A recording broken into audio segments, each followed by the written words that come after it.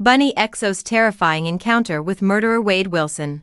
A chilling tale. Bunnie XO, wife of country music star Jelly Roll, recently opened up about a chilling encounter she had with convicted murderer Wade Wilson.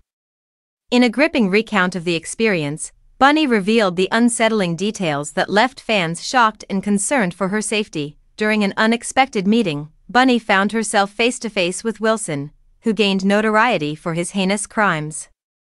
She described the encounter as surreal, detailing how she felt an overwhelming sense of unease as she interacted with someone whose actions had left a dark mark on society. Her emotional recollection serves as a stark reminder of the unexpected dangers that can lurk in everyday situations. Fans flooded social media with their support and concern, expressing their disbelief that Bunnie had such a harrowing experience.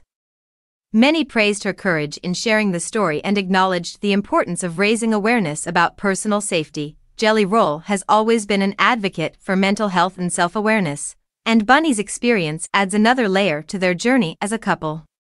As they navigate the complexities of fame and personal encounters, this incident highlights the importance of community and support.